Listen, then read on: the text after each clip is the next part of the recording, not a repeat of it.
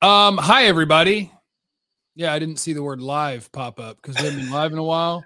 And this is Bleav in the Dallas Cowboys, and they sent me a new background to use, and you use it on this platform that I'm on right now, but I couldn't figure it out. But we're here, and I didn't see that we were live. Hi everybody, I'm Jeff. And he's former Cowboys wide receiver, Jesse Holley. Oh, Jesse Holley went 77 yards. It must be a reality show. And Jesse, the people are demanding you be held accountable. Yeah, I know. They're demanding you're held accountable for your prediction. See, I knew that the Cowboys were going to beat them by 100. That's why I picked them to win 24-23. But you are a hater. No, I stand here and I was wrong. I was wrong. Boy, was I wrong. Everything that I thought that was possible did not happen for Tampa Bay. None of it. None of it. Vita Vea wasn't as dominant. Devin White and Levante David wasn't as dominant. Tom Brady looked old, looked disheveled, looked flustered throughout multiple points in that game. And it was bad. It was bad. And kudos to Kellen Moore. Kudos to Dak Prescott playing one of the best games of his career. Kudos to Dan Quinn for changing up the scheme and giving them different looks. It was if you just take out Brett Maher, that was one of the first games where I saw this team offensively and defensively play so well from start to finish all year long. They've had moments where one side has really dominated, the other side not so much, and vice versa. But there were two dominating performances led by, mind you, two of the most dominant players in their team. Had to be led by Micah Parsons, had to be led by Dak Prescott, and they both showed up and massively showed out in this football game. So I, Jesse Holley, I apologize for 2004. I was listening to Ruben Studdard before I came over here. This is what I'm sorry for 2004, and I ain't gonna earn more this year. I don't know if I might hurt you anymore this year, but I am sorry. I was wrong. I like my crow air fried. Ooh, hell yeah. Please. Yeah, a little air fried. Put a little that Tony, or that Tony, what's called? Whatever that Tony seasoning is. Oh, Tony Shasha. Yeah, put that on there, or a little smack your mamas on there. Throw that thing in the air fryer, 380 for about 15 minutes. I apologize. I'm sorry, Cowboy Nation. I put the Tony Shashashar on all my vegetables, and it makes them tolerable. Yes. They're no longer like vegetables. Now they taste good. Shout out to Formula in the super chat. Let's go. We hadn't been live in a while because I now have because somebody else asked, I feel like I haven't seen you a lot. Well, because I got a job again. I agreed to do radio again, so you can hear me on 97.1 The Freak and DFW from 7 to 11 a.m. And our station is live from 7 a.m. to 7 p.m. So if Jesse and I do something at 1 or 2 or 3 o'clock, I don't want to go live up against my own employer. That is not smart. But if we do this at night, then I can hit the go live button. So shout out to Formula, who said party at Jeff's pool fund. Move Izzy to cornerback permanently. Oh, we will talk about Israel Mukwamu. Yeah. We will. But first, where'd my email go? I pay the bills.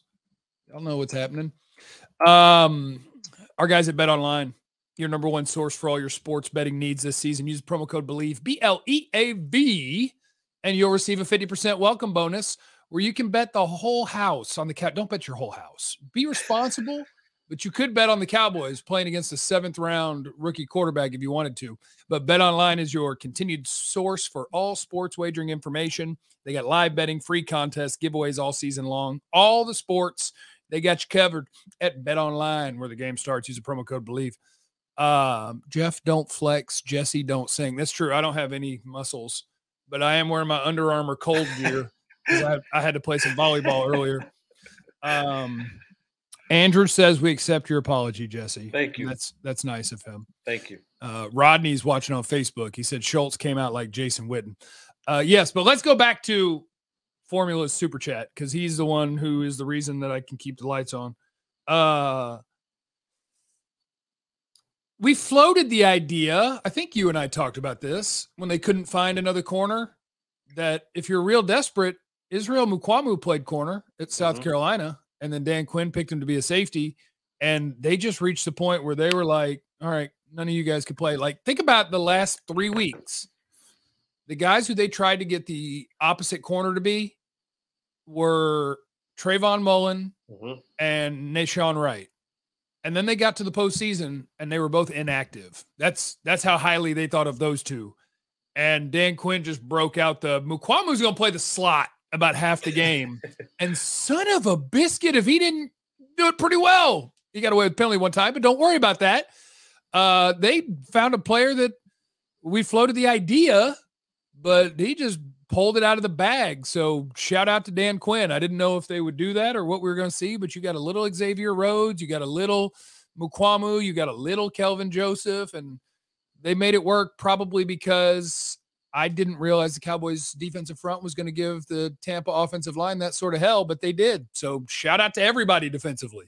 Yeah, and this is just another kind of tip of the cap to, or feather in his cap to Dan Quinn. He's been pulling these strings all year long. You know, starting with the Micah Parsons going to defensive end full time, and just being able to move guys around and give guys opportunities. And to their credit, you know, look at a guy who's been a journeyman across this league, and Jaron Kearse has come in and found a home here in Dallas. He's found a place now. He's solidified himself, I think, throughout this league as a bona fide starter, right? Not a guy who bounces around and plays special teams, but a guy who can play in that system. And it's always nice to be a guy like Jaron Kearse, because your defensive coordinator and the coaches underneath him will very soon take different jobs, right? So whether it's Joe Witt Jr., whether it's Durden, or whoever it is, Dan Quinn, Al Harris.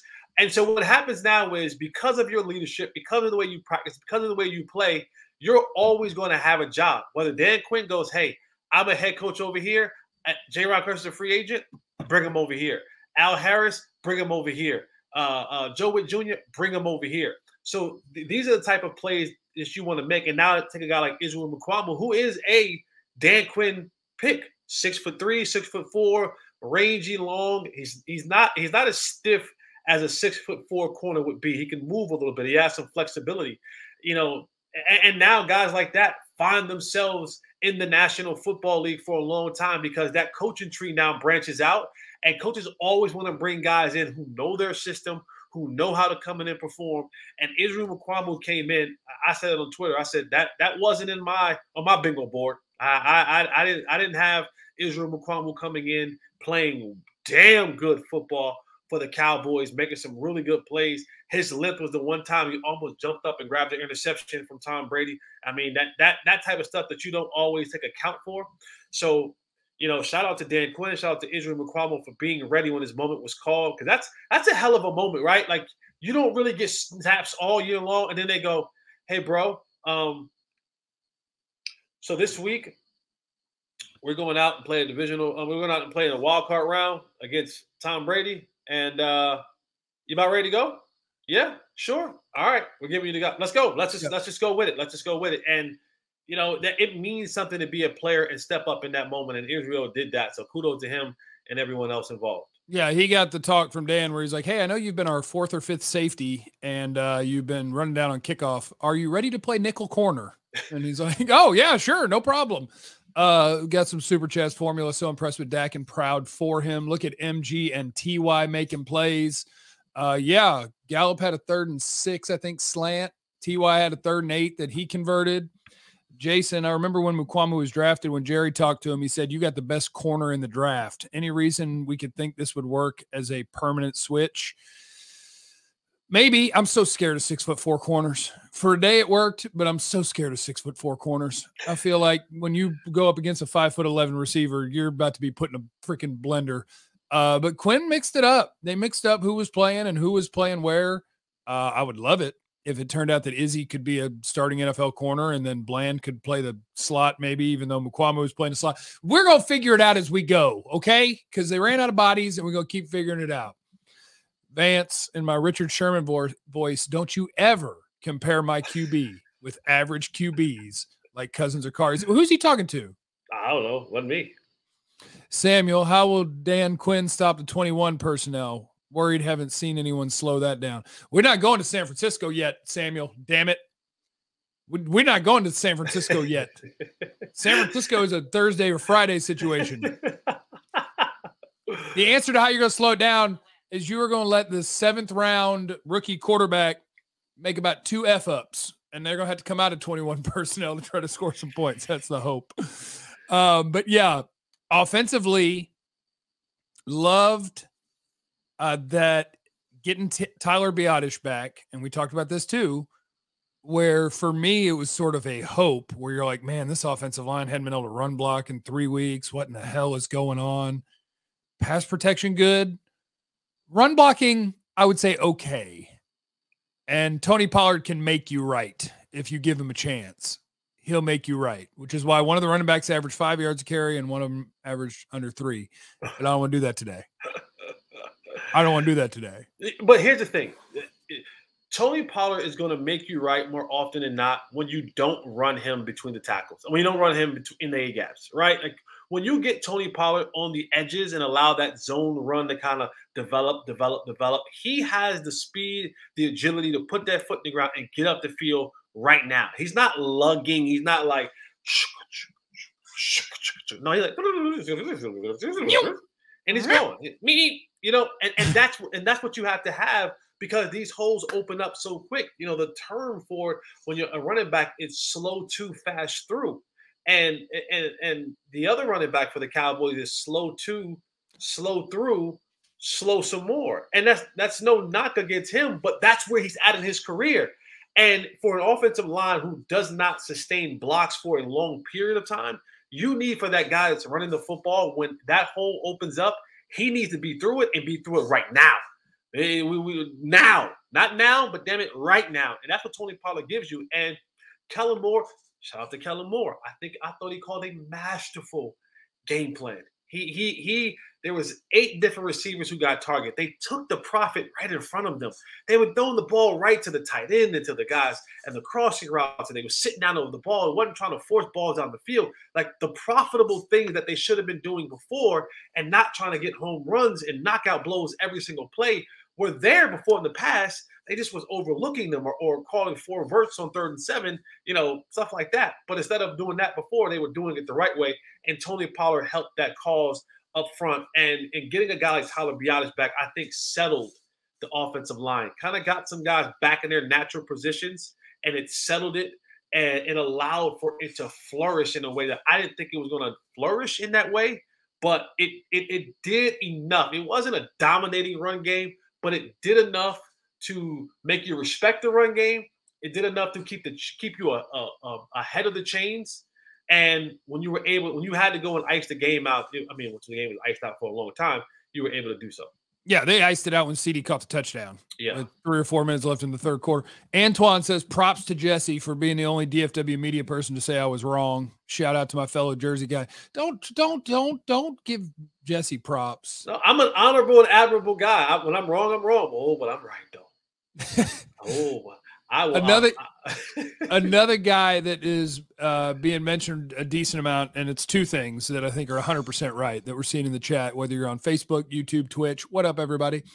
One, yeah, I agree with everybody who's talking about Trayvon Diggs. He wasn't real interested in tackling people last night. Don't pay him to tackle. I'll tell you what, come Sunday at 5:30, he better be ready to tackle, because San Francisco will make you tackle. Yeah. I promise.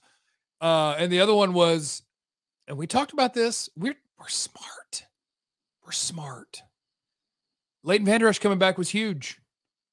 Leighton, like Anthony Barr and Damone Clark have struggles consistently doing all the things, shedding blocks, getting it right in coverage. And Leighton Vander Esch, for all of his career arc, which has been really interesting, they needed him back. You know, people want to tell me that I'm wrong, and I'm totally fine with sitting here and eating crow. I really am. Shout out to my guy, Justin Hewitt from Hillside, New Jersey.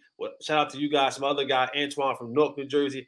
Whoever the other guy is that's saying that I was wrong all year, you're a liar. I was not wrong all year. I've been pretty right all year, and I'm not a hater, Eric Griffin. But, you know, here's the thing, Jeff Cavanaugh. What? We as media members, right, We have to come out and people want our opinions, our thoughts, our breakdowns, all of those things, right?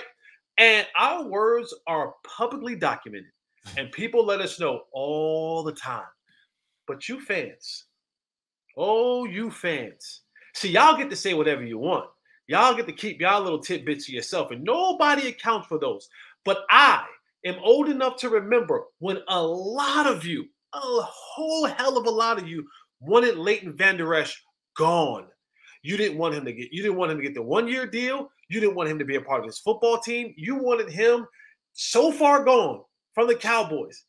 Now you were so happy to get him back. And now all of a sudden there's this abundance of praise for Leighton Vander Esch from some of you who you know who you are. You'll have to walk by the mirror tonight in the bathroom when you're taking your late night pee-pee and look yourself in the mirror, and you know that you were the ones in the barbershop, at the bar, in the garage, at the cookout, talking to your homies about, man, we need to get little Leighton Vander Esch. He sucks. He's slow. He da-da-da-da-da. And all y'all did now was cheer him on. All I'm saying is be real with yourselves, because a lot of y'all want to tell us that when we're wrong and when we're out of pocket, but you don't be honest with yourself. And I know a lot of you, because you've been on my Twitter for the last couple of years telling me how we need to get rid of Leighton Vander Esch, how we need to give guys like Damone Clark and Jabril Cox and other guys like that more opportunities. So don't you guys get on the LVE bandwagon now, you bastards. I do love that we have a couple of people in the chat who are like, that's me, but owning it. That's important. Owning it. Hell, I was one of them. Leighton, last year coming into the year, Leighton kind of looked fat, out of shape. It's all weird. And now suddenly he's playing real well. And yes, Dak was incredible. Shout out to Dak. Vance, Jesse should at least dine in style, so he should have some crow brulee. Ooh, I'll take it. Look at that. That'd be great. Jesse, somebody point out that Jesse does owe me a steak dinner still. I do. Just Venmo me $13.99. I'll just go scoop it up at Kroger. Mike, what kind of input do you guys think McCarthy has on the offensive game plan, hands off or got more involved in this game? I don't know, but I know that's another dude that people need to. Quinn, Kellen, McCarthy, Dak. Like, that's the head of the list of, man, we were all worried going in this game. I thought they were going to win the game, but I was worried going into that game. I didn't think they were going to piece it back together in that sort of a hurry. And Jesse, you can speak to this better than I can, because one of the things about the Cowboys this year and over the last 3 years with Mike McCarthy is I think this happens to a lot of people. You have your defensive coordinator, you have your offensive coordinator. Kellen Moore calls the plays on offense. Dan Quinn calls the plays on defense. So people go, what does Mike McCarthy do? And he kind of looks like this gruff, kind of, out of shape, kind of. And so like everybody just assumes that Mike McCarthy's stupid and doesn't do anything or doesn't know what he's doing. And I'm sitting here going, do you guys like winning 12 games a year or not? So like you might not know the day-to-day process of what he does, but the idea that McCarthy should be fired and they should be in the market for a head coach, I'm like, you were just a game away from having the bye, and 5 games were started by Cooper Rush. So do I know on a day-to-day basis what McCarthy does? I don't. But everybody who thinks you can do so much better all those different ways, you don't either. So like something he's doing is good. It's 50. It's like 30, 33, 33, 33. It's like 33.3, 33.3, 33.3. There's 33% of the people who look at Mike McCarthy and they didn't like it from the start, right? They didn't like the pick from the start. And so every little thing that they do, and you watch across these games in the playoffs, regular season, there are other coaches who have, game management issues. It ain't just all Mike McCarthy. They all have it. We just so happen to watch this team more closely than we do everybody else. Then there's another third who are like, you know what? Mike's my guy. That we're rolling with him. And then there's the other 33% that says the tantalizing name excites you. It's this thought process of, but if we had Sean Payton, and honestly, a lot of those people could not tell you what Sean Payton does that makes it so different from what Mike McCarthy does. I mean, besides if there's one thing that I got upset about Mike McCarthy was I thought when he came in, he should have stuck to his guns and been the play caller.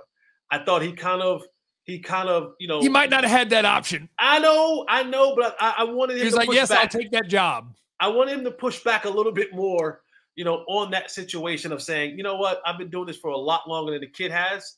Go ahead, we'll coach him up. We'll get him right. But let me be the guy who calls these plays.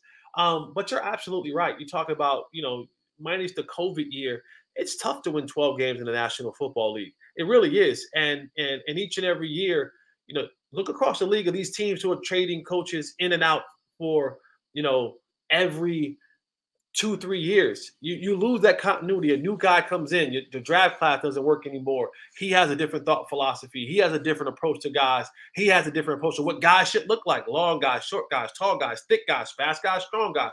So these are all the things. So now you want to have a little bit of – now, I don't think you want to go down the road where you're saying, all right, we're going to do 10 years of Jason Garrett nonsense. But I do think you give a guy an opportunity to kind of get a draft class in here, get some guys into the system, and let it flourish. Now, I do have a little bit of an issue when it comes to Kellen Moore because he glitches far too much for me. And the biggest problem is that I think Dak is good enough to overcome some of the glitches that Kellen Moore may have. But when Dak's having a bad day and Kellen's having a bad day, you get commander football. Like that, you know what I'm saying? Like you can't have them both glitching at the same time. One can only glitch at the same time. Like it has to be either Dak's glitching and Kellen Moore's getting him out of it, or Kellen Moore's glitching and Dak's getting them out of it. But, I mean, for the most part, your two coaches, really, your Dan Quinn and Mike McCarthy, those are two of the best in the business. And the Cowboys should be really, really, really, really lucky to have them because you might be losing one of them very soon. Okay, speaking of losing people, David said, I was pissed about McCarthy lying about analytics. He doesn't lie. The Cowboys are an aggressive team. I think McCarthy absolutely knows the numbers and plays to it. And David, you probably lied on a job application before too. You weren't qualified. You didn't have all the years of experience. No, he lied about watching all the plays. Yeah, he lied about that. That's different. I mean, if you watched a bunch of them, you feel like you watched them all. I study the draft. You know how many games I watch from a player? 2 to 3 until I feel like I got him. But if you were going to hire me, I'd be like, yeah, I saw all his plays because I'm still going to tell you what the player did. I got him. I'm good. One other guy that I want to shout out is Tyler Smith. Going out there and playing left guard. Jason Peters got hurt. He slid out to left tackle, and he was able to play well at both of those positions. So salute to you. You badass. Good job. And I'm trying to think because I had one other one that I forgot. I mean, so many guys on defense. Jaron Kearse played great. Mukwamu, Diggs, Parsons, obviously. Tom Brady, Micah Parsons had, I forgot if it was 8 or 9. Those are the most pressures that any one player had put on Tom Brady in 5 years. And I don't remember who got credit for the sack between him and Dorrance Armstrong. Probably depends on what website you looked at. But Micah Parsons was in Tom Brady's kitchen. San Francisco's line is better than that. But I believe that they gave Micah Parsons, they came back later on and gave Micah Parsons that sack. That's nice of them. Yeah. He deserved it. Damn it. Yes. You do enough work. You deserve it. Did he look fresher to you, though? He looks fresh to me. Like, who, Micah? Yeah, he didn't look this like he looked like he had a recharge. I think that Micah is like he's not one of us.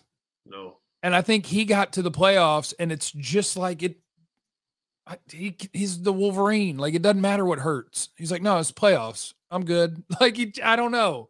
Because he was good all year. But you didn't see the same every play. Like, I'm going to rush the passer, beat the left tackle, and then you're going to throw a screen. I'm going to run that dude down. Like, I'm still good at rushing the passer, but it wasn't quite the same. And he was a terror again. That was badass. And I think all his body parts are hurt. At every play, it's something. Except his wee-wee. That works. That's a weird thing to say. That one works. Great. He's cranking them babies out over there, boy. Oh yeah, he just had another one. Yeah, good. Yeah. He's like 23. He's like going kid 3 over there. Yeah, he's Tom Brady's daddy now too. He's like the lion boy. He runs around that pack. And lays it down. Easy, dude. I'm just saying. Easy. He does. See, TMI, but somebody else said that's funny on the wee. Anything before we get out of here, Jesse? Oh, Jesse, by the way, is out here saving the damn world. Where are you right now? What are you doing? I am in Cartagena, Colombia. I'm on a missions trip. We do a medical, dental, and we do a mental medical trip here for the poor people for the less fortunate people here in Cartagena. you know how I am about charity. I give back in the States. I give back abroad.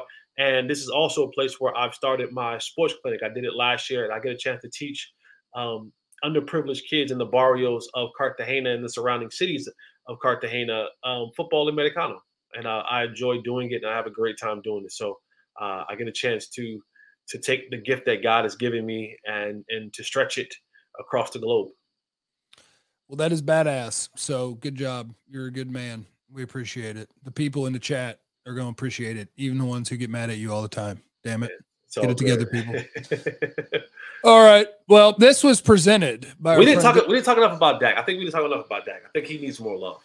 I think Dak needs more love. That's from you. I give him love every week. Dak's a badass. He just happened to play one of his best games ever on a giant stage against Tom Brady, who the Cowboys have never beat, on the road. And he dropped dimes to a wide receiver core that's full of meh.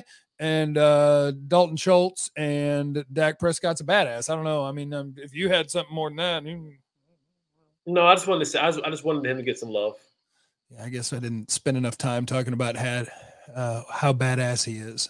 Great job. Hey, do it again. I dare you. Do it again. Thank you to David in the super chat. He said, just for what you're doing. Okay, make sure I have to divide that one up. 10 for Jesse, 0 for Jeff. And remember, you have no idea what anyone is going through, so be cool to everyone. We love you. Goodbye. Eliminate the contingencies.